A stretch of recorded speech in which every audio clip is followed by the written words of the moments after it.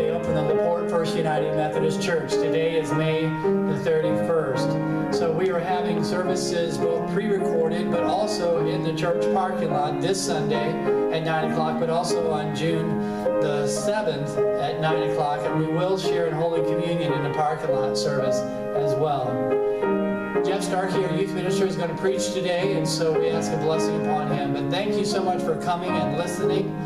Please share this with others of the worship service that we have today. Thank you for coming. Good morning. Today is May 31st, and I'm bringing you the announcements. I want to continue to remind you to please check your emails. That information that comes through there gives you information as to what is going to be continuing to go on with the services. We are continuing for the first few weeks at least of June and today to have our parking lot services at 9 o'clock in the parking lot if you are interested in participating in that.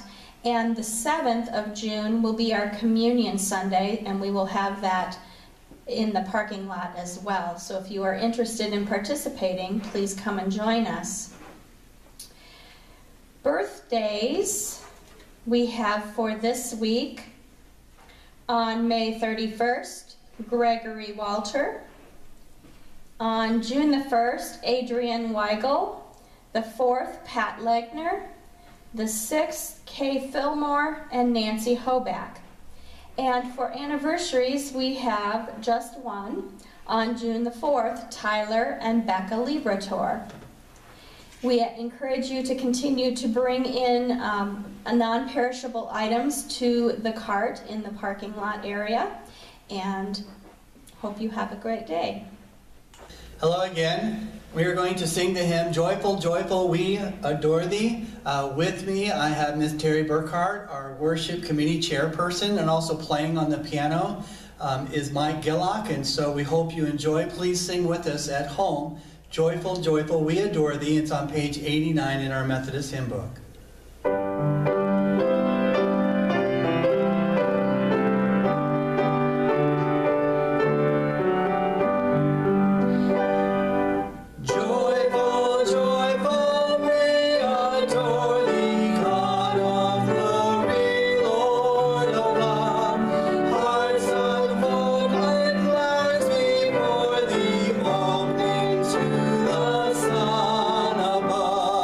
Now the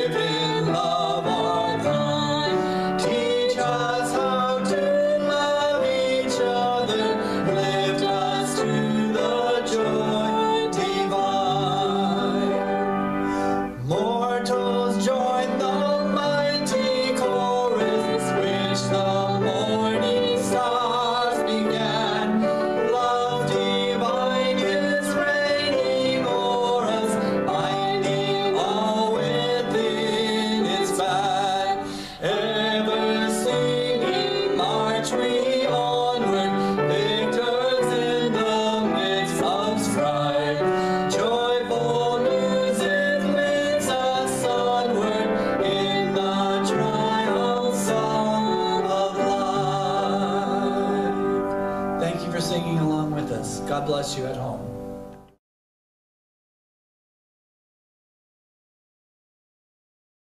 Good morning. Today's message is all about following God and trusting Him. And sometimes it can be a challenge because we don't see Him. We kind of forget that He knows what He's doing and He's gonna lead us correctly. We just have to trust Him. So we're gonna do a little activity here. So I need a bag of water. I need some pencils. I have colored pencils. And then a volunteer, a helper. So, Thorn, if I hold this bag of water over your head and I poke holes into it with pencils, do you trust me that it won't leak on you? Yes, I trust that it won't leak on me. Do you have faith in me that it won't leak on you? I have faith in you that it won't leak on me. Okay. So we'll go with one first.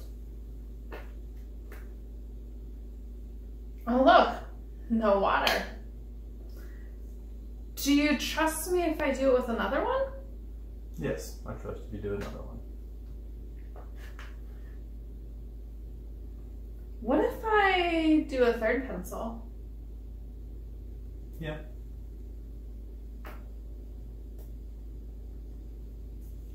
How about another one? Why not?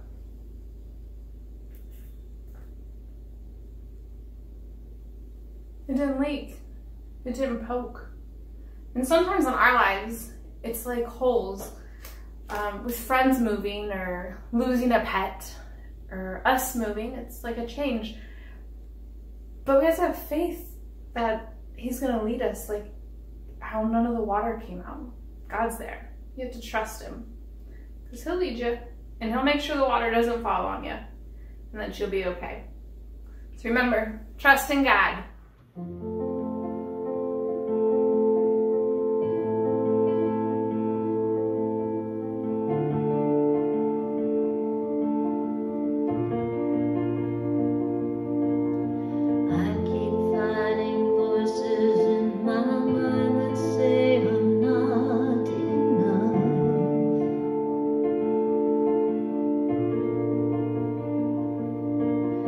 Every single lie that tells me I will never measure up.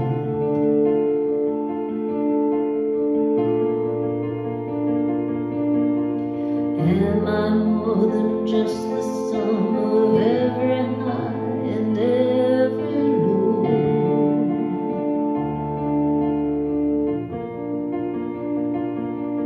Remind me once again just who I am, because I need to know. Oh, you say I am loved when I can't feel a thing, and you say I am strong when I think I am weak, and you say I am held when I'm falling short, and when I don't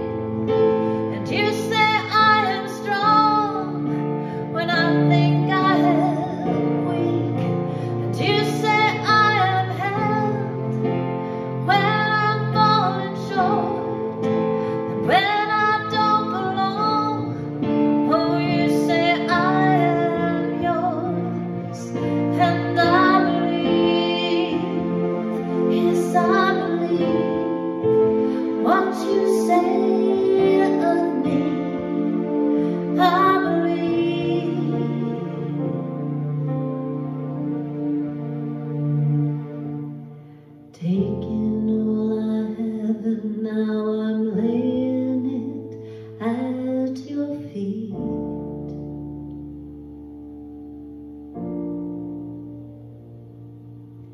You'll have every failure, God. You'll have every victory. Oh, you say I'm loved when I don't feel a thing, and you say I am strong when I think I am weak, and you say I am held when I'm falling short, and when I don't belong. Oh, you say I am yours, and I believe, yes I believe what you say of me. I believe, oh I believe, yes I believe what you say of me.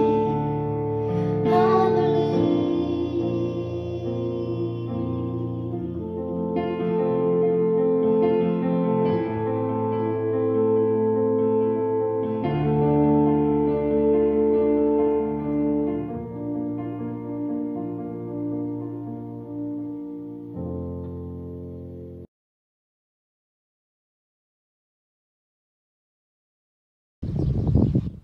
Hey guys, for today's student section, I wanted to tell you a little story.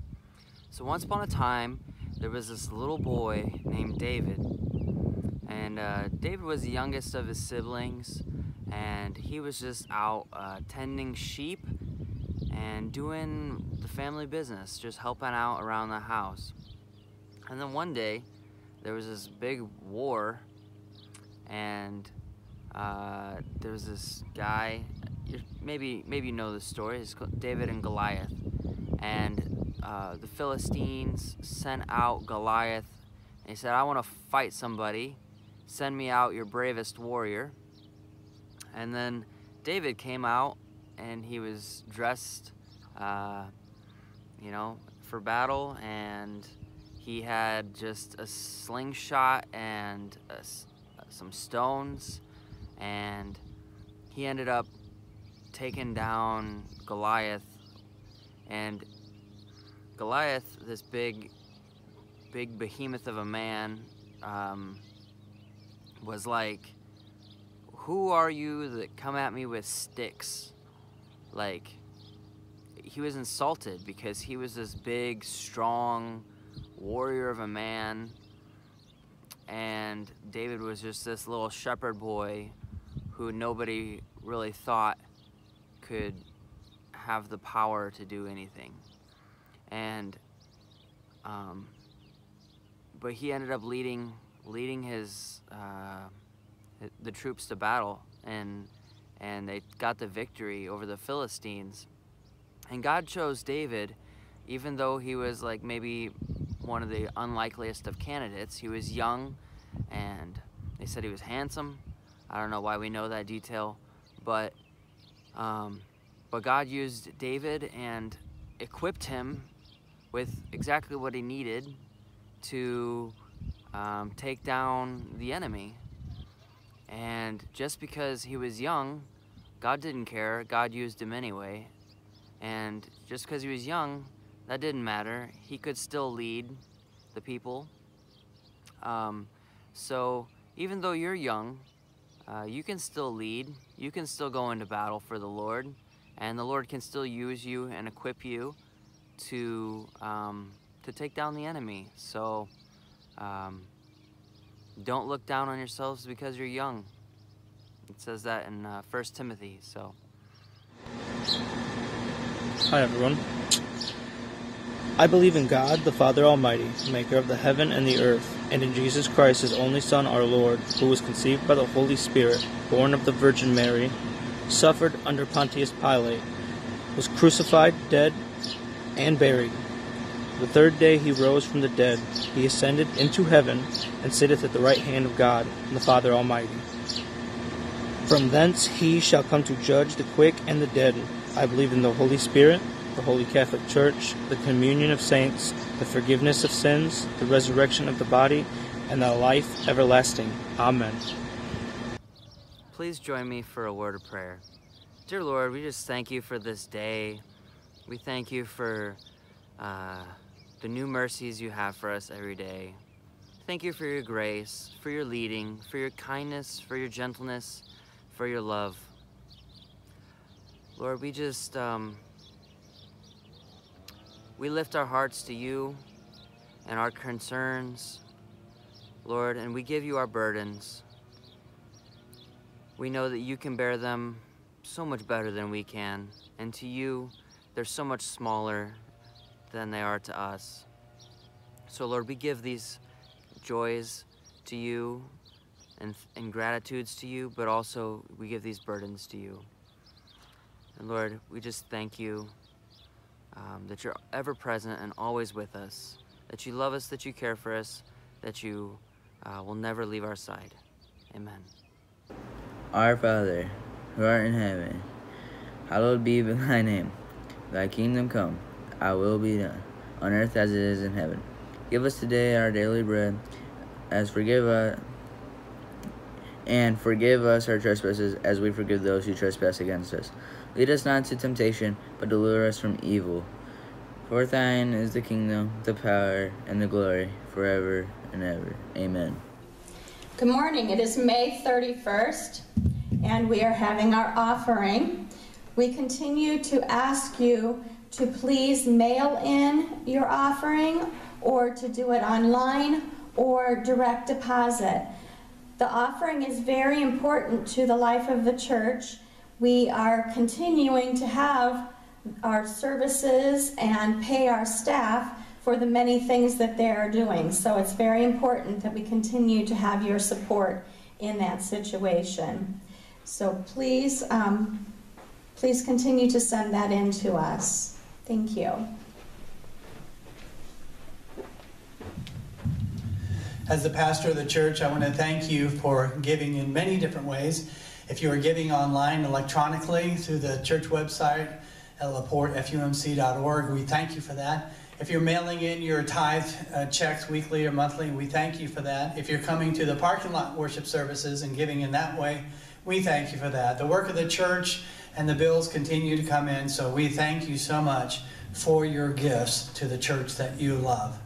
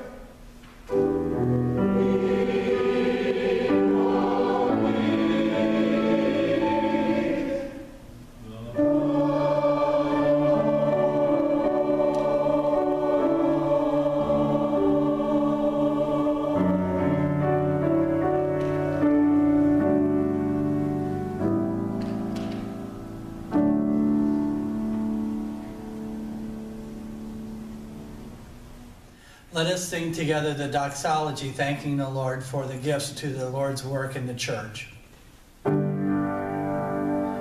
Praise God from whom all blessings flow. Praise Him, all creatures here below. Praise Him above, ye heavenly host. Praise Father, Son, and Holy Ghost. Amen.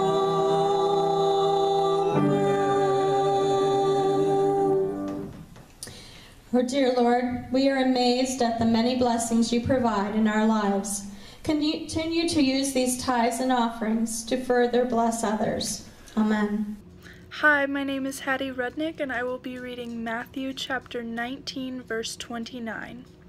And everyone that hath forsaken houses, or brethren, or sisters, or father, or mother, or wife, or children, or lands, for my name's sake, shall receive an hundredfold, and shall inherit everlasting life.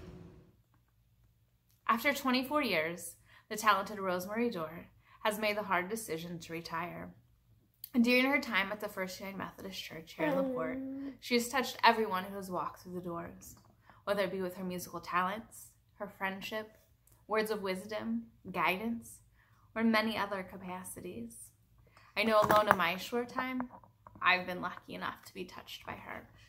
Though there are a few lucky individuals in this world who are blessed to call her mom. Please enjoy this beautiful musical piece up next from our talented son, Rob Dorr, as he plays the song, God Be With You, on the French horn. What's neat about this piece is he's playing all 5 parts, as you'll see in this clip. Enjoy.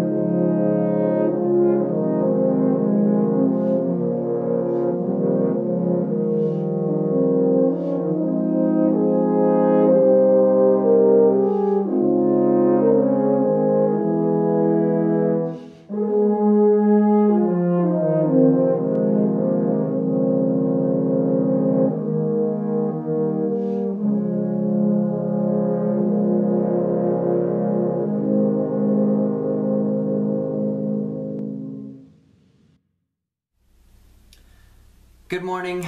As I'm sure you have heard, I have accepted a senior pastor position for Riverside Bremen United Methodist Church and Inwood United Methodist Church. They're about 50 minutes southeast of here. And we're really excited, but we're also a little sad because we are transitioning and we've come to love each and every one of you. And so today I want to talk a little bit about following Jesus. The first thing about following Jesus is that it's not always easy or convenient. God has blessed my wife and I with our current home of 3 years. When we moved in, the walls were completely white, the yard was plain, and by the grace of God, we painted the whole place. We've done so much landscaping. We've changed fixtures, and it's perfect. We love our home. We've had 2 beautiful baby girls while living at this home, and they don't know anything other than this home. It's close and near to all of our family, except for my brother who moved out to Idaho, that guy. We have a gas station that's, conveniently located a 2-minute walk from our house. So we like to go there and get a snack or a drink every once in a while. And if we need to go real shopping, we go to Walmart, which is 5 minutes down the road. We have great neighbors. It's a great neighborhood. It's beautiful. Like, the trees are amazing. There's a great place to walk. It has nice sidewalks. It has a new roof. We've got a pool and a play set for the girls, and we just love our home. But in this season, God has said, drop it. Come follow me to Bremen, Indiana. And so I just feel like that's what he did with his disciples. And God right now is telling us, hey, come drop your nets, drop what you're doing, and come follow me to Bremen. And so this isn't going to be easy for us.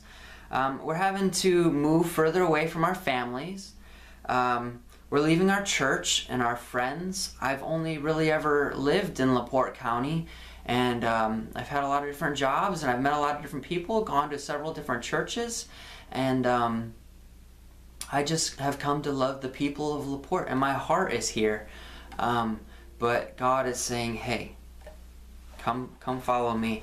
So, with this difficult transition, God used the Bible and gave me a verse in my Bible app, and the verse was out of Matthew chapter 19, and then I ended up putting it in context and looking at it in a passage. So verses 16 through 28, Jesus tells this story with his disciples. It says, just then a man came up to Jesus and asked, "Teacher, what good thing must I do to inherit eternal life?" Why do you ask me what is good? Jesus replied, "There's only one who is good. If you want to enter life, keep the commandments." "Which ones?" he inquired. Jesus replied, "You shall not murder, you shall not commit adultery, you shall not steal, you shall not give false testimony, honor thy father and mother, and love your neighbor as yourself." "All these I have kept," the young man said. "What do I still lack?" Jesus answered, "If you want to be perfect, go and sell your possessions and give to the poor, and you will have treasures in heaven. Then come follow me." When the young man heard this, he went away sad because he had great wealth. And if we're all real with ourselves, we live in one of the wealthiest countries in the world, and we each have real wealth. If you're thinking, I don't have real wealth, you have wealth. There are kids who eat dirt cakes to get their nutrients. We have a lot of great wealth. And for us, the Lord's blessed us with this home, and we do love it. And to me, it feels like great wealth. Jesus said to his disciples, Truly I tell you, it is hard for someone who is rich to enter the kingdom of heaven. Again I tell you, it is easier for a camel to go through the eye of a needle than for someone who is rich to enter the kingdom of God." When the disciples heard this, they were greatly astonished and asked, "Who then can be saved?" Jesus looked at them and said, "With man this is impossible, but with God all things are possible." And that was that verse that he gave me. With man this is impossible, but with God all things are possible. As I laid in bed last night, awake at 4 in the morning, in Avery's bedroom, because she's like, "Dad, I want to go in my bedroom and go to sleep." Yes. All right. So I went and we cuddled up in her bedroom, and it's my favorite bedroom of the house. It has a beautiful window, and it's a cool blue color, and it looks over the neighborhood. And I thought, with God, all things are possible. This is just a home. This is just a gift. And if God has given us this once, he can give us, a beautiful home again. Peter answered him, "We have left everything to follow you. What then will there be for us?" Jesus said to them, "Truly I tell you, at the renewal of all things, when the Son of Man sits on his glorious throne, you who have followed me will also sit on the 12 thrones, judging the 12 tribes of Israel. And everyone who has left houses, or brothers, or sisters, or father, or mother, or wife," I'm going to insert, or grandparents, which would be my father or my mother, "or children, or fields for my sake, will receive 100 times as much and will inherit eternal life. But many who are first will be last, and many who are last will be first."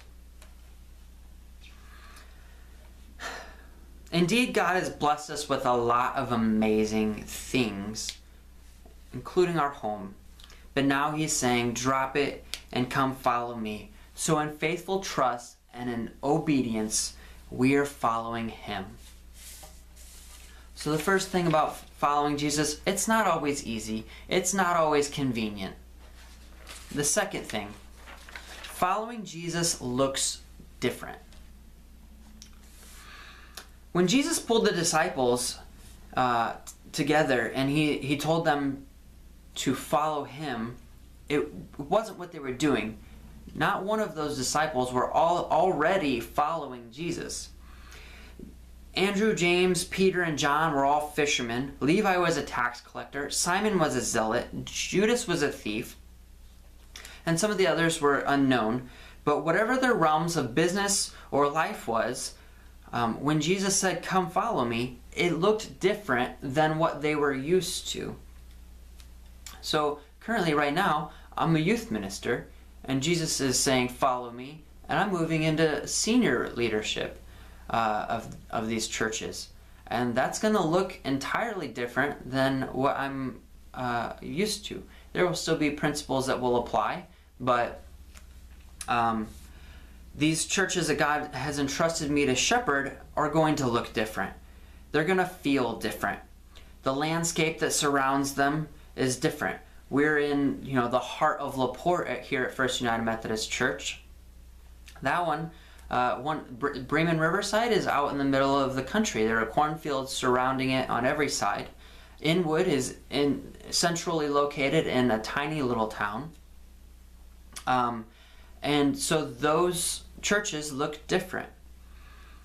Marshall County, downtown Bremen, they look different than what I'm used to. Going into Plymouth Walmart is going to look different than what I'm used to. When I go into Walmart here, I'm blessed to know people and be able to, say, "Hey, how's it going? What's going on in your life?" I have to start that all over again. It's going to be very different. The school systems are different. The parks are going to be different. The community is going to be different. But because I'm following Jesus, it has His blessing on it.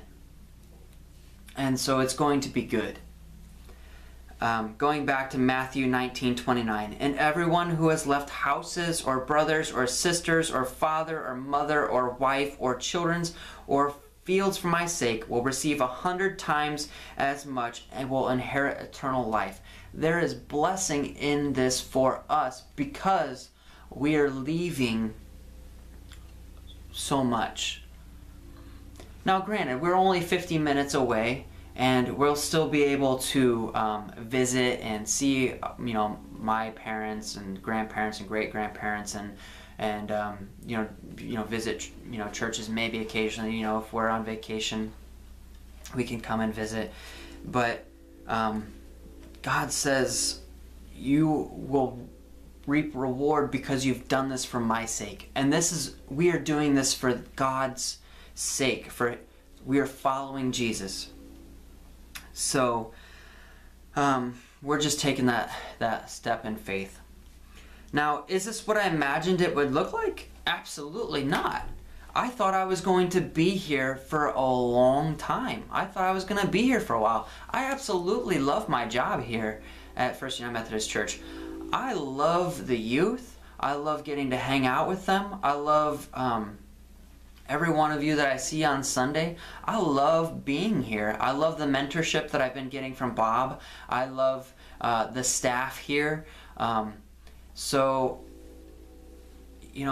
I'm leaving all of that to follow Jesus. And it's going to look different. So, first thing was that it's not always easy or convenient. The second thing is following Jesus can look different than what you're used to. But I think the last and final thing that I'm going to talk about in regards to following Jesus and is the most important. It's always necessary. Following Jesus is 100% the thing we're supposed to do in life, no matter what it looks like. He said, I am the way, I am the truth, I am the life. No one comes to the Father except through me. That's in John 14:6. Also in Matthew 4, he told the disciple, drop your nets and go. I'll make you fishers of men. In Luke chapter 14, there's a section of the Bible that reads, if anyone comes to me and does not hate his father and his mother, his wife and his children, his brothers and his sisters, yes, even his own life, he cannot be my disciple. And anyone who does not carry his cross and follow me cannot be my disciple. And you're like, whoa! Like, what do you mean? Jesus just told us to hate? Didn't he just tell us to honor our father and mother and to love our neighbor in the Matthew passage? Yes, he did. But I think here in Luke, Jesus is speaking in relatives. Further down in verse 33, he says, in the same way, any of you who do not give up everything cannot be my disciple. So he's saying, if you can't get rid of this, if you can't drop these things, you're not worthy of me. You're not worthy of being my disciple. You have to be able to bear your cross and have that sacrifice. And I have to mean more to you than these things. Do I love my current home? Do I love this community? Do I love the mentorship that I'm getting here? Yes, I love it all. But should I be willing to give it all to follow Jesus? Absolutely, 100% of the time, 100% necessary. All those things, it should feel as though I hate those things in regards to following Jesus. All other things should mean nothing to me when following Jesus. And if it's not that way, then Jesus says, you're not worthy of being my disciple. But remember, in Christ, all things are possible. Like, he has equipped and enabled me to follow him. He has given me strength, and he has given me courage, and he has given me not a spirit of fear, but of a sound mind. He has walked me through. He's made my path straight. Like, all of these assurances that he has given me. So, remember, Christ gave it all for us. Christ left heaven and came down for us. He gave it all. He sacrificed his life for us. So we are sacrificing our life for him. We're sacrificing what's convenient, what's easy, what it looks like now for what he has in store for us, for what he has called us to. A lot of you have already lived this, and you've followed Jesus your whole life, and your blessing is going to be a great reward in heaven. And bless you for that. Some of you, there's still going to be sacrifices ahead, and God's going to call you to follow him in ways you have never expected and you didn't see coming. And it may look different than what following Jesus looks like right now for you. And many of you are called to follow Jesus right here at First United Methodist Church. You're exactly where you're supposed to be. So whatever following Jesus looks like for you, it's always 100% necessary. So we love you. Bless you all. Let's pray. Dear Heavenly Father, I just thank you for this time that we've gotten to spend here at First United Methodist Church. I thank you for the relationships that we've built, and I thank you that there are going to be many more great relationships to come with future youth ministers here at First United Methodist Church. And God, we trust that you've called myself and my family to Bremen, and we just ask your blessing over the relationships that are going to happen there. And Lord, I ask a blessing over First United Methodist Church, and as they have sown greatly into us while we have been here, will you continue to pour out your blessings 100 times fold over this church. So God, we just thank you. We trust you. We know you are good. We know you are guiding us and making our paths straight. So thank you for blessing this time that we have been here, and thank you for the many blessings that we have in the future. Amen. God bless. Hello at home. We are going to sing the wonderful hymn, There's Within My Heart a Melody, on page 380 in our Methodist hymn book. With me singing is Terry Burkhart, our worship committee chairperson, and also playing on the piano and accompanying us is Mr. Mike Gillock, and we'd like to thank him for helping us with these. So There's Within My Heart a Melody. Now in the second verse, we are going to hum, and we want you to sing at home. Sing at home on all of them, but we're just going to want you to sing on your own on the second verse. So There's Within My Heart a Melody, 380 in your Methodist hymn book. Let's sing it together.